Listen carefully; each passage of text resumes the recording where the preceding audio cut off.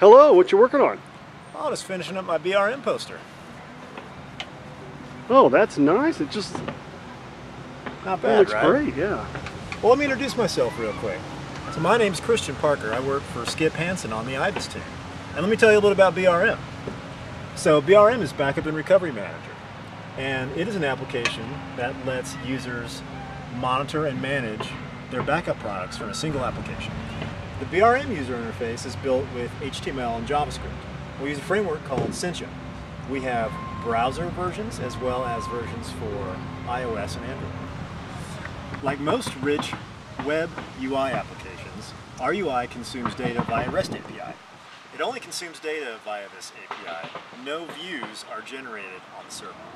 Our server runs in the Java virtual machine in a regular Tomcat servlet container.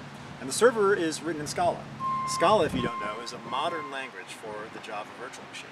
We like Scala because it lets us write more functionality with less code. We dump our data into a NoSQL database called MongoDB.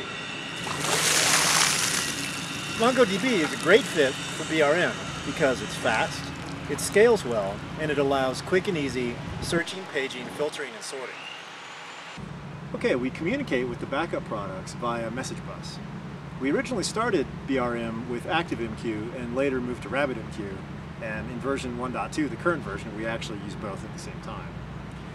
On each of the backup products, we run a small adapter. On the Networker backup product, the adapter is written in Python, and for Avamar, it's written in Java.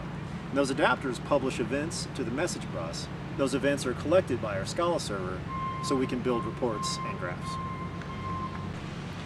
So BRM is packaged as a virtual appliance and also as an ISO image, and it's ready to be installed in your backup infrastructure today.